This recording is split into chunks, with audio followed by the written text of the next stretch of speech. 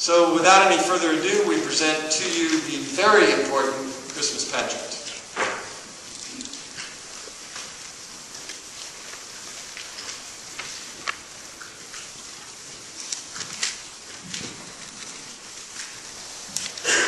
Good morning. Good morning. Good morning. On behalf of the Worship and Music Committee and the Education Committee, and in the name of our Lord Jesus Christ, welcome to the Trinity Lutheran Church Christmas Pageant.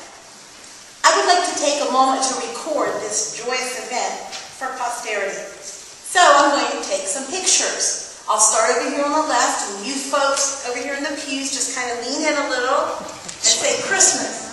Christmas. Good job. Now we're going to do the right side, and I'm coming over here so I can get the choir. Okay, everybody ready? Christmas. Good job. I haven't gotten these folks over here yet, so I better get that.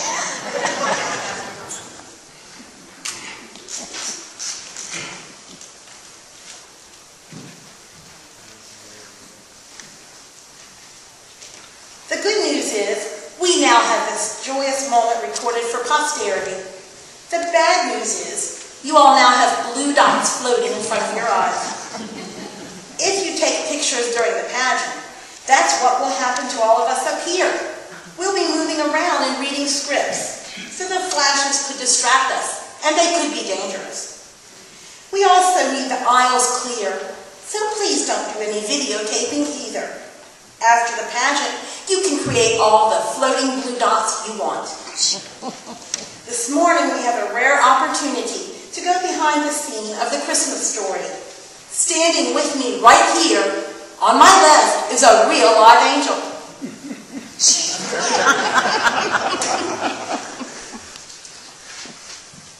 Good evening, or good morning, depending on where you are on Earth. I'm an Archangel Harold, squadron leader of the 25th Airborne Division of the Heavenly Host. Hark! You're Harold Angel? Yes, that's right, but now I'm going to turn this on so we can all hear me. Oh, I thought that was a song cue. Well, I have to tell you, that was not a song cue, but you just insist on this, so here it goes. It hasn't been written yet, but we won't let the Harold Angel sing. As an angel, you've had some pretty tough assignments, haven't you? Yes, that's right. Let me review this a little bit here. The task of an angel is to carry messages of God to the people of God. Yes. And in our time, we've delivered some tough messages of plagues, pestilence, famines, droughts, all kinds of awful stuff. But I heard this morning you'll be delivering your most important message. Is that right? That is right. A very important message. Well, tell me, what in the world could be more important than messages of plagues, pestilence, famine, and all sorts of other awful stuff? Birth announcements. Excuse me? That's right. Birth announcements. We will be delivering the good news of the birth of the Messiah. The Messiah who will redeem his people. The Messiah, the living proof of God's love to all generations. Well, who will receive these birth announcements? Kings, potentates, prime ministers, President Obama? No. I'm afraid we have to straighten you out on this one. We will be delivering the announcements to two areas. First of all, we'll take a quick trip over to Nazareth, lovely little town, and there we will give our message to a teenage girl. Imagine. Yes. And then we'll continue on our way out into the countryside, and oh gee, I hope we don't scare the sheep. But we are going to be visiting with some shepherds, you know, the kind that tend their flock by night. Get out of town! You're telling me that the news of the most important birth in the history of the world will be brought first to some kid in a backwater Edgewater town and some wool breakers? Well, that's the way it is. So, right now it's getting to be time to go. How do you like my wrist hourglass here? Oh, it's beautiful. Oh, yeah. It was for my 250th anniversary as an angel. Congratulations. Well, anyway, we have to take off now. So, now you're going to have to excuse me because to get the angels airborne, we can't go ahead because you're standing in the middle of the flight line.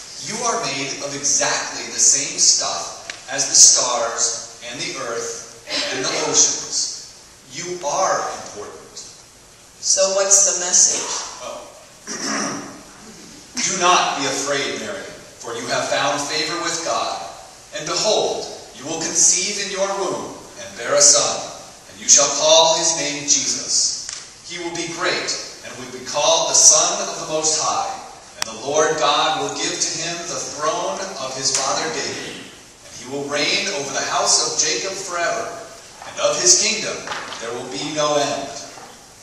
How can this be if I have no husband? The Holy Spirit will come upon you, and the power of the Most High will overshadow you. Therefore, the child to be born of you will be called Holy, the Son of God. That's quite a message. You seem scared. Oh, I am scared, but I am the handmaiden of the Lord. Let it be as you have said.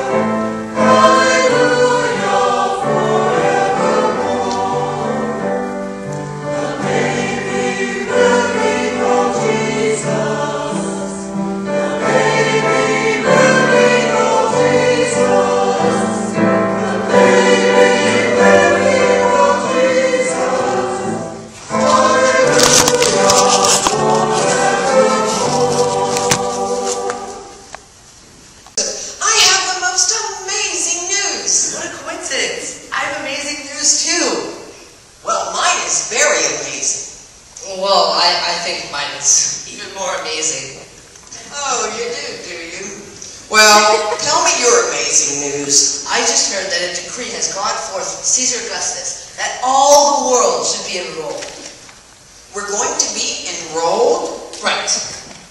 Enrolled in what? I haven't finished high school yet. Oh, no. Enrolled with the emperor so he can raise taxes. That's the amazing news? Mary, for this enrollment, everyone has to go to their own city. So in a few months, everyone's going to pack up all their possessions and haul them all over the country. I'm listening. And they're going to need carts. But you're a carpenter, not a cartwright. No problem. You see this table? Flip it over, put a handle and some wheels on it, and boom, it's a cart. If I put in some overtime, I could have groceries done before everybody hits the road. I could go from being an unimportant carpenter to a transportation king. How was your day?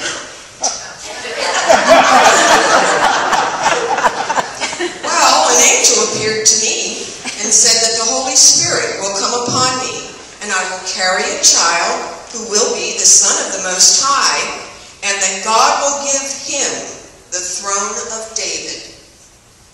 Okay, you win. That's much more right.